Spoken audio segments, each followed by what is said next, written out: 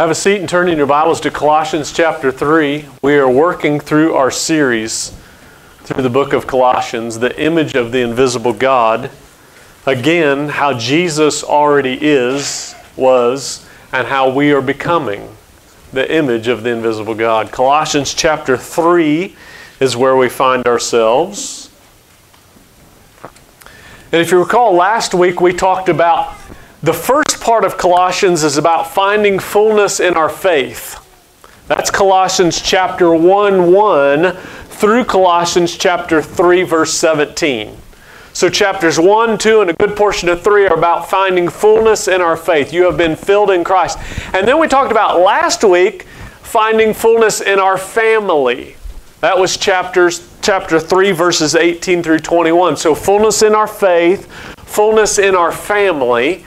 And we spoke frankly last week about marriage and parenting, particularly the lie surrounding the fact that 50% of marriages end up in divorce. That's a lie. We saw that.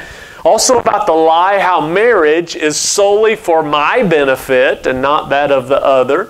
We addressed the abandonment and abdication of our responsibility toward God's principles for marriage and family being the reason that we are in the mess that we are in our culture today. And on the way out last week, after that, a few of you said how much you appreciate my willingness to address the tough issues. That last week, and sexual immorality a few weeks before that. And I want to let you know that this week is no different. In fact, there is nothing more difficult in this text for Colossians with the latent capacity for explosion, especially in our culture, in our day, than today's text. The very first word of our text describes why. And it's in Colossians chapter 3, verse 22, where it says, depending on your translation, slaves. Colossians 3:22, slaves or bondservants. We'll distinguish the two later, but slaves. When we think of slaves, that translates our thoughts into slavery. And slavery translates our thoughts into race. And race translates our thoughts into racism. And racism is a word that is spoken in our American lexicon nearly every day in our day, is it not? It's pervasive. How many of us have heard these ideas lately? I'm not judging the rightness or wrongness, benefit or detriment of them, but how many of us have heard systemic racism or reparations or George Floyd or critical race theory or Juneteenth? Yeah, it's hard not to hear those things in our day, is it not? President Biden recently addressed systemic racism as one of the great crises of our time, saying in a graduation address, quote, "And now you face another inflection point. As we put this pandemic behind us, rebuild our economy, root out systemic racism, and tackle climate change, we're addressing the great crises of our time with a greater sense of purpose than before." In case you don't know what systemic racism is, systemic is of or relating to systems that affect the whole. That's systemic. Relating to systems that affect the whole. Racism is the idea, of course, according to the American Heritage Dictionary, the belief that race accounts for the differences in human character and ability, and a particular race is superior. So systemic racism is the idea that our whole country, the systems of our republic, elevate one race over another, just in case you wondered. And what about reparations? It's much talked about. The Associated Press reports that Evanston, Illinois is one of the first communities in America to emit reparations by giving black eligible residents $25,000 housing grants for down payments, repairs, or existing mortgages this year. So it's just happening now. And they achieved the money, the $10 million that's going out with legal marijuana taxes. Now, some black residents say that this effort falls short and true atonement hasn't begun. Many question calling it reparations at all, but that's what Evanston, Illinois is beginning as one of the first communities. Of course, George Floyd was the black man who died on May 25th of 2020 that sparked a violent summer of outrage and protest across our country. And in case you didn't know, just on June 16th of 2021, a 700-pound bronze statue of George Floyd was unveiled outside the Newark, New Jersey City Hall. The mayor, Ras A. Baraka, apologize if I'm not pronouncing that correctly, said, hopefully when people walk by and see it and they participate, hopefully it inspires them to become active in the struggles that are happening right here in Newark and right here in New Jersey. Of course, critical race theory is the idea which is working its way into the public education curriculum as a theory that the world is made up of oppressors and the oppressed, and treating that categorization as a result of the institutional systems designed and maintained to benefit those of a certain race while oppressing those of other races. At the same time, acknowledging that there is no personal volition, permission, individually to erase or cross over those defined boundaries. And finally, Juneteenth, according to the HistoryChannel.com, is short for June 19th. And that marks the day when federal troops arrived in Galveston, Texas in 1865 to take control of the state and ensure that all enslaved people were freed. The troops arrived a full, and maybe you didn't know this, the troops arrived a full 2.5 years after the signing of the Emancipation Proclamation. And so Juneteenth honors the end of slavery in the United States. And on June 17th of this year, about a week ago, it became a federal holiday. So there are so many different directions we could go on this, isn't there? I mean, you knew some of that. You've definitely heard the terms or the ideologies, if not the descriptions of them. And so it's really hard to miss in our culture. And so what do we say when we approach a text in the Bible that begins, slaves, slaves? Well, there is a bunch that we could say about it. But as you know, I've always tried to remain true to the text in which we find ourselves. And so we're going to let that be our guide today. So let's begin with this question. In this latently, potentially explosive topic. Why would Paul include the conversation about slaves and masters in a discussion about the new life in Christ? The new self being lived out, especially in the context of the family.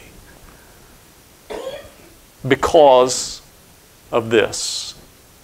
Slavery was so interwoven into the fabric of first century Roman culture, the culture in which this church lived, that it was just a matter of what was.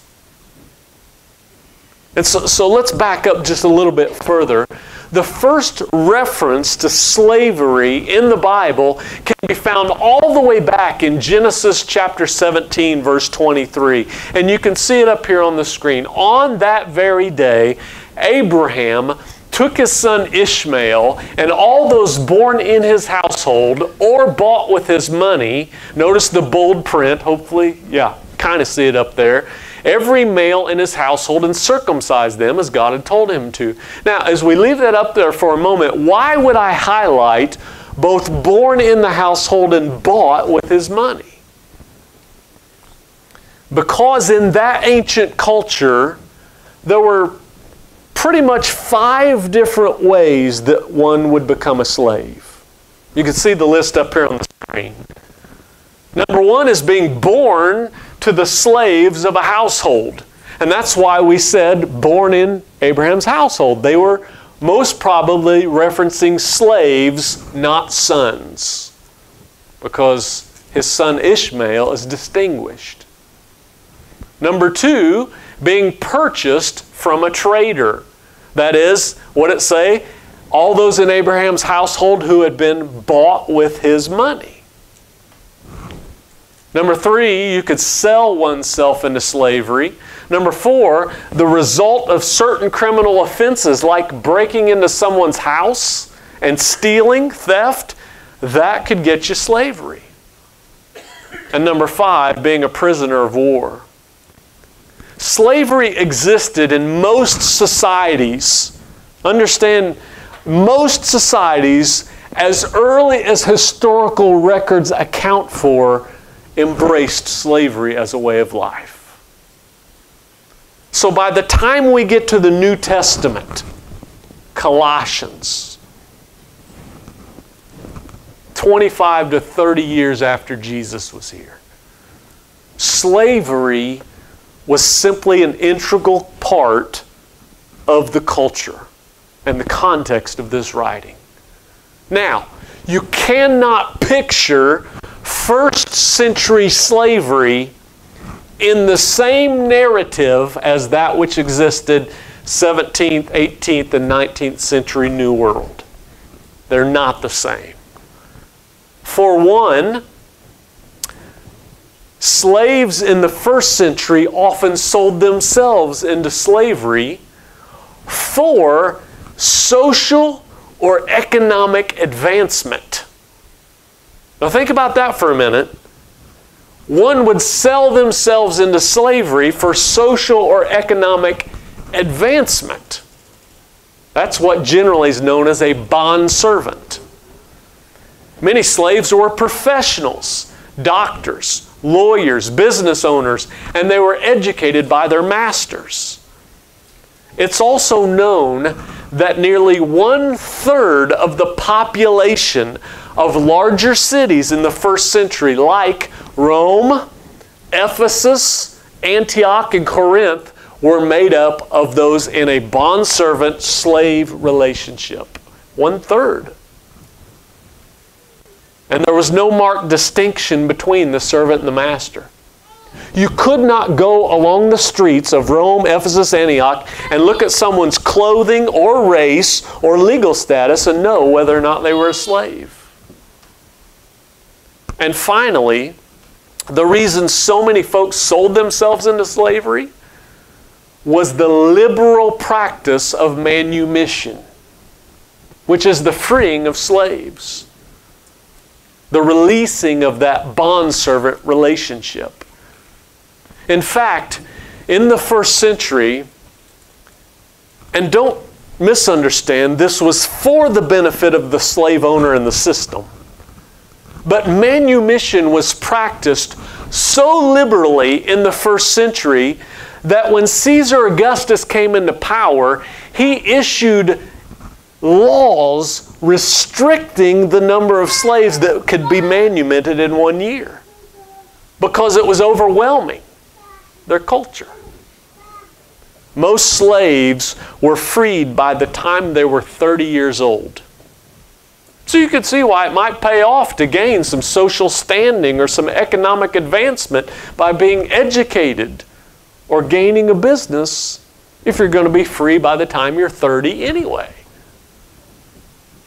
So to encounter an old, lifelong slave in that day was very rare.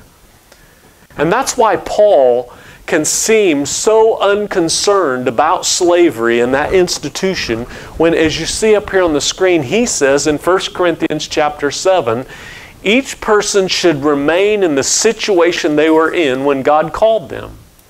Were you a slave when you were called? Don't let it trouble you. Although, if you can gain your freedom, do so. For the one who was a slave when called to faith in the Lord is the Lord's freed person. Similarly, the one who was free when called is Christ's slave. Now, that's not to say there was no dark side to it in the first century. There certainly was. And Paul does speak out to condemn one aspect of slavery in belonging to the vices that stand in contrast to the glory of God. You can see it up here. He records it in 1 Timothy chapter 1, verse 10, where he's referencing ungodly, unholy actions as being among those who commit sexual immorality, men who practice homosexuality, enslavers, liars, perjurers, and whatever else is contrary to sound doctrine. Now, if you see that footnote, the footnote says, an enslaver is one who takes someone captive in order to sell them into slavery. That was condemned. So, to move to the text, with that background, with that understanding, Paul places the life of a slave and a master right in line with the familial setting of husband, wives, children, and fathers. Because slaves were pretty much seen as that way in first century. That's what some of those household conversions are about in the Scriptures. So-and-so and his household came to Jesus. So Colossians chapter 3, verse 22, slaves or bondservants or servants. Remember how we talked last week how the word love in the Greek has many different meanings? It's just love, love, love English, but there's phileo love in the Greek, which is brotherly love. There's eros love, which is sexual love. There's agape love, which is a self-giving, unconditional love. But they just all mean love in English. Same way is true here. We don't exactly know how to handle this Greek term doulos. It can mean slave, kind of born that way. It can mean bondservant, someone who's sold themselves into. It can simply mean servant. For instance, if you jump down to chapter 4, verse 7 in Colossians, Paul's talking about Tychicus. And he says, chapter 4, verse 7, Tychicus will tell you all about my activities. He's a beloved brother and faithful minister and fellow doulos in the Lord. Servant. Why not slave there? Well, because it doesn't fit the context. And that's the challenge of identifying and translating this word. You have to take the context in. So obviously when we're talking in our text, Colossians chapter 3, we're talking about slaves and bondservants. Those who were born as such or those who sold themselves into. And what he says is, chapter 3, verse 22, slaves, obey in everything those who are your earthly masters, not by way of eye service as people pleasers, but with sincerity of heart, fearing the Lord. That doesn't need much interpretation, does it? Pretty much does it itself. Obey in everything those who are your masters. Now, obviously the limit to that is where it would contradict the will of God. We understand that. But he says, don't be one of those that only works while you're being watched. If you want some conviction today, let's translate that over to your job. Don't be one of those that only works when others are watching to gain their favor. In fact, he says in verse 23, whatever you do, slaves, work at it heartily, as for the Lord and not for men, knowing that from the Lord you will receive the inheritance, not the inheritance as your reward, for you are serving the Lord Christ. That also doesn't need much interpretation. Basically, he's saying what? Do the right thing every time. Whether or not you're being watched, to gain the trust and the confidence of others, and you're going to receive this wonderful inheritance. You're not doing it for them anyway. You're doing it for Jesus. You're doing it for Jesus. And think about the promise of an inheritance for somebody who maybe doesn't own property, or has never experienced freedom, has never had an inheritance passed down. He says, hey, if you serve well, you're going to get this grand inheritance from God Almighty Himself. And then he says in verse 25, in contrast, for the wrongdoer, that person will be paid back for the wrong he has done, and there is no partiality. That is, in contrast to living out the new life in Jesus Christ, regardless of your position in life, in contrast to that, If you're doing wrong, you're going to be punished. Doesn't matter who you are or what you're doing, you're going to be punished. That's what he's saying. The Apostle Peter addresses this. I want to put it up here on the screen a little more clearly when he says in chapter 2, verses 18 through 20, slaves, in reverent fear of God, submit yourselves to your masters, not only to those who are good and considerate, but also those who are harsh. For it is commendable if someone bears up under the pain of unjust suffering because they're conscious of God. But how is it to your credit if you are receiving a beating for doing wrong and you endure it? That is, you're a wrongdoer. But if you suffer for doing good and you endure it, this is commendable before God. And that's his point. The point is to do right, living out the new life all the time, regardless of your circumstance. And then he moves on in chapter 4, verse 1, last verse for today, concerning masters. As he addressed husbands and wives and children and fathers, he's addressed slaves and now masters. And he says in chapter 4, verse 1, masters, treat your bondservants justly and fairly, knowing that you also have a master in heaven. Sounds like kind of a veiled threat, doesn't it? You're going to get your comeuppance if you don't watch yourself, because you may be on the high spot now, but you can be brought low. You have a master in heaven. So what's the crux of all of this? It's the same emphasis that we have talked about our whole letter here in Colossians.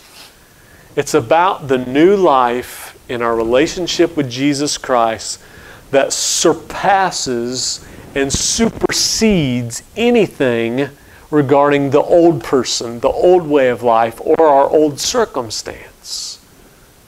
That is, we're putting away the things of the earth and we're gaining a new citizenship, a new freedom, a new inheritance, a new life. The new self in Christ, hang with me, I'm just about done. The new self in Christ goes beyond any social, legal, or religious construct. Our life should be demonstrated as the life of Christ flowing out of us, irregardless of our circumstance or situation. That's the whole message. And Paul, in his letters to two young ministers, makes that so much more clear. And I want to show you up here. In 1 Timothy chapter 6, verse 1, Paul writing to the young minister, in telling him to teach that all who are under the yoke of slavery should consider their masters worthy of full respect. I want to hear why, Paul. So that God's name and our teaching may not be slandered.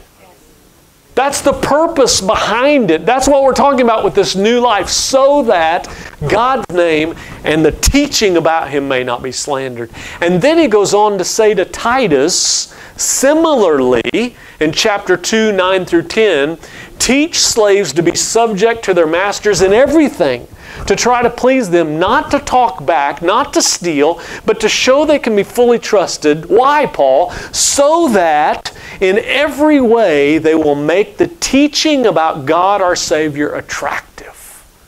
That's the most important thing, church. That is, at any point in your new life, at any situation, in every conversation, in every action, the new life should shine through no matter who you are, what you're doing. In all things to the glory of God. Amen. You know, I just read, and I'll conclude with this. I read this book just recently, not as a part of this message, before, and it's Uncle Tom's Cabin, in case you can't see it. I read it about 2 or 3 months ago. And you know in our culture that this term, Uncle Tom, is used in a derogatory fashion to insult someone. And I didn't really know because I'd never read the book before. So as I was reading the book and I saw what Harriet Beecher Stowe was casting this protagonist, Tom, like, I thought, man, if someone calls someone an Uncle Tom, that person ought to receive it as a compliment. Because here was a man that truly lived out the life of Christ in his enslaved position, with exemplary character. Uncle Tom was blessed to live a good portion of his life with a caring family that elevated him to a position of importance and prominence within the estate. And he cared for the master's son, young George, and Tom taught him and everyone in the household of Mr. Shelby and later Mr. St. Clair what true Christianity looked like. This is a picture of true Christianity. However, Tom eventually found himself at the hand of a cruel, ruthless master by the name of Simon Legree. And Legree's evil bent did not appreciate the light that Tom shone. And so, I beg your indulgence. "Get up, you beast," said Legree, kicking Tom again. This was a difficult matter for one so bruised and faint, and as Tom made efforts to do so, Legree laughed brutally. "What makes ye so spry this morning, Tom? Cotched a cold maybe last night?" Tom by this time had gained his feet and was confronting his master with a steady, unmoved front.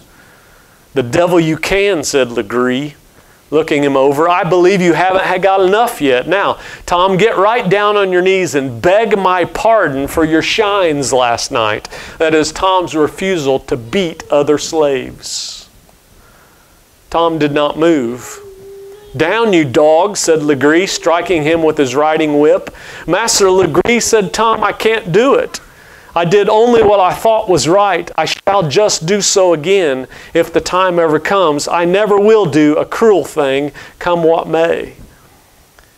"Yes, but ye don't know what may come, Master Tom.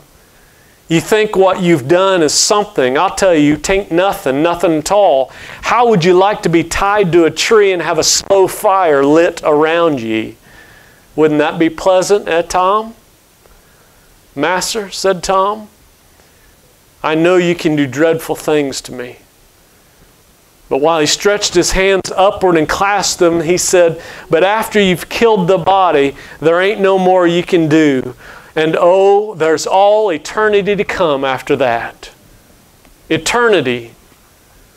The word thrilled through the black man's soul with a light and power as he spoke. It thrilled through the sinner's soul too, like a bite from the scorpion. Legree gnashed at him with his teeth, but the rage kept him silent, and Tom, like a man disenthralled, spoke in a clear and cheerful voice. "Master Legree, as ye have bought me, I'll be a true and faithful servant to ye. I'll give ye all the work of my hands, all my time, all my strength, but my soul I won't give up to mortal man. I will hold on to the Lord and put His commands before all. Die or live, you may be sure on't. Master Legree, I ain't a grain afeard to die. I'd as soon die as not. You may whip me, starve me, burn me, it'll only send me sooner to where I want to go." "I'll make you give out though, 'fore I'm done," said Legree in a rage. "I shall have help," said Tom. "You'll never do it." "Who the devil's going to help you?" said Legree scornfully. "The Lord Almighty," said Tom. "Damn you," said Legree, as with one blow of his fist, he felled Tom to the earth. Legree drew in a long breath, and suppressing his rage, he took Tom by the arm, approaching him face to face, said in a terrible voice, "Hark ye, Tom. You think because I've let you off before I don't mean what I say, but this time I've made up my mind and counted the cost. You've stood against me again and again. Now I'll conquer you or kill you. one or the other. I'll count every drop of blood that is in you and take them one by one till you give up." Tom looked up to his master and answered, "Master, if you was sick or in trouble or dying and I could save you, I'd give you my heart's blood.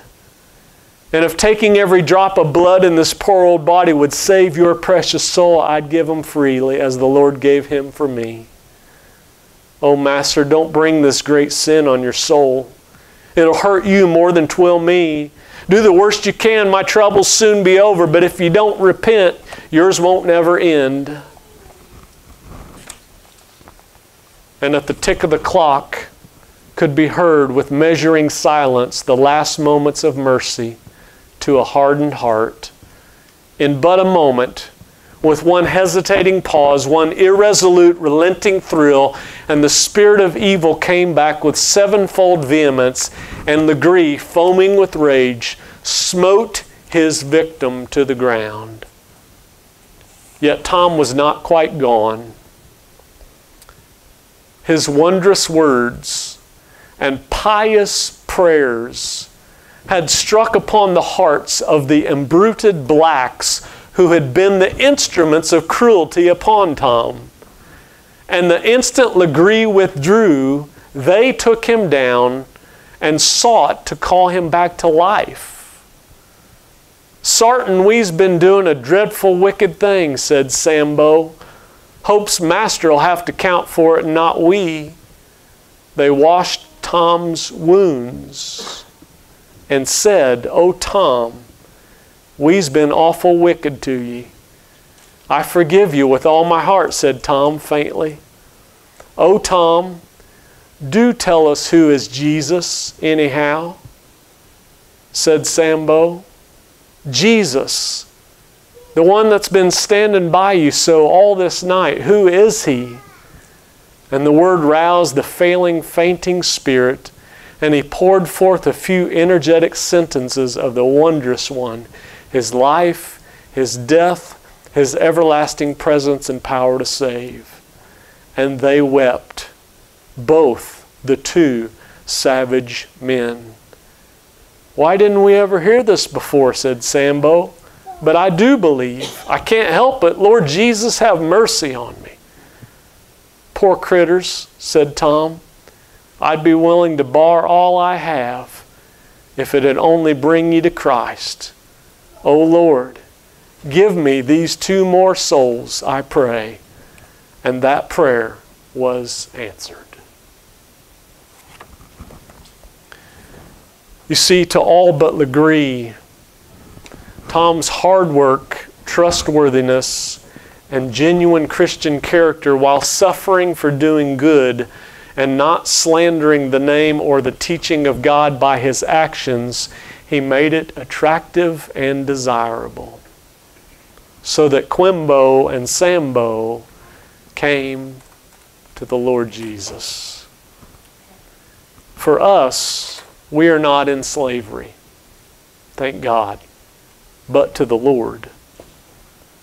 And there is no room for racism in the new life. But in your work, in your speech, in your life, are you working for the reward later to come? In eternity? Or contributing to the casualty of Christianity in our culture by living contrary to the new life?